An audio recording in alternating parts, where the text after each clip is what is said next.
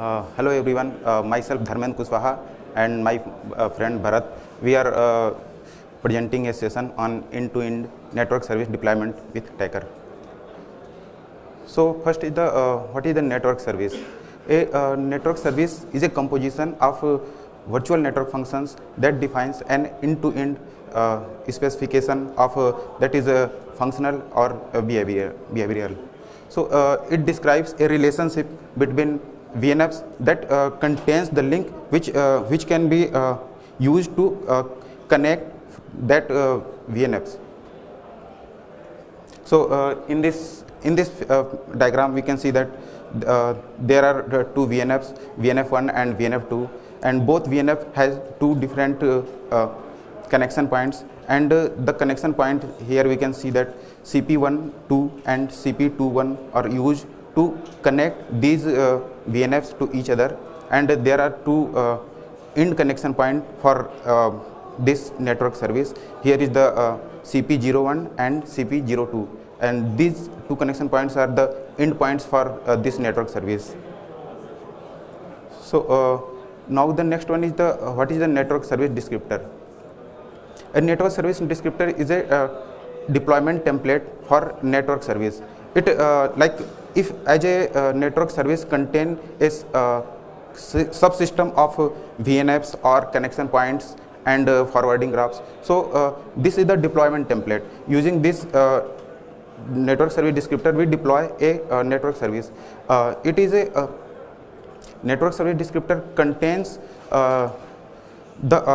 it contains the reference for its components which can be used to describe this network service, and Thanks, Dharmendra.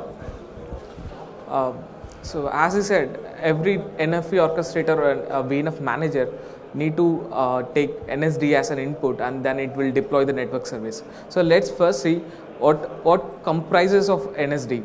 So it comprises VNFD. So what are the network service you want to provide? You have to first define the VNFs. What are the VNFs you want to use for your network service? You have to mention in the NSD. The other thing is VLD. So what are the connections you have between your VDUs in the VNF that you have to mention in the virtual link descriptors. The other thing is VNF forwarding graph descriptors. So you have multiple VNFs to form the network service. So what are the packet flows you have to follow in the network service that you have to mention or describe in the VNF forwarding graph. So if you zoom in into the VNF forwarding graph, it has a topology template where you can define your virtual deployment units. So virtual deployment units is example of firewall or network functions where you will each network function is deployed into a container or a VM. So that you have to define the topology template. So in between the VDUs, there must be a connection points which is connected to your OpenStack networks. So those OpenStack networks is referred by a virtual links. So end-to-end network service is provided using these network descriptors. So if you launch your network service through any of the network orchestrators, we are referring to OpenStack Tacker here. So once you launch the network service, it will look like this. So you will have multiple VNFs.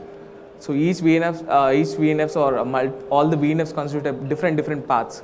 For example, I am providing a network service for which some users want to have a HD video and some user doesn't need to have a HD video.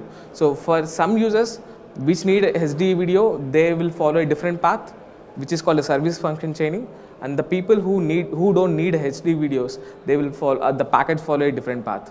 So in the back end, the whole constitutes into service function chaining. So if you use OpenStack as a virtual infrastructure, the whole VNFs or videos deployed in the OpenStack compute nodes. So the responsibilities of network service orchestration is the first is onboarding. The first step is onboarding the NSDs into Tacker or any NFV orchestrator. The next step is to launch the network orchestrators and then scaling.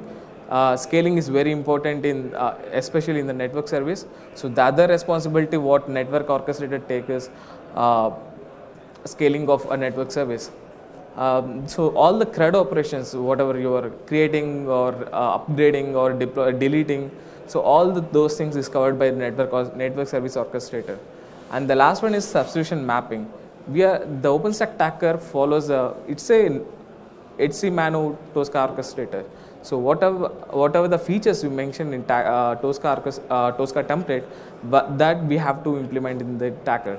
So substitution mapping is one of the feature defined in the TOSCA template, which actually instead of writing everything in the NSD, instead of writing a whole VNFD, you will just write some another file in VNFD and just import that into NSD. So that will be facilitated by the substitution mapping. So till now we don't have NSD support in Tacker, but generally Tacker is just a generic VNF manager and a generic NFV orchestrator. But it needs the ability to render all the multiple VNF services at the same time.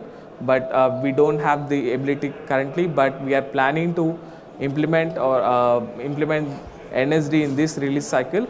So it is still in the blueprint stage. So if you have any opinions, please feel free to reach out to Tacker IAC. So one of the way of implementing NSD is using Mistral. So that will cover by Dharmendra. Okay. Thanks, Bharath. We are planning to integrate Mistral workflow with Tacker so that we can implement the features like NSD. So in that case, here we can see that in this diagram, when a request come to Mistral to Tacker NFVO side, then Tacker will first take the TOSCA NSD template and convert it into Mistral workflow and then pass this request to Mistral. And Mistral in this case create workflow and generate the task to create VNF and forwarding graphs and hand over this request to Tacker VNFM manager. So in that case, Tacker VNFM will create handover to HIT and generate the VNF and forwarding graphs. So if you use the feature like Mistral, so in that case we can use the power of Mistral workflow, and if we are using this feature, then in that case any time of failure we can roll back or we can move forward in any condition. So this is from my side. Thank you all. Yeah. Thank you.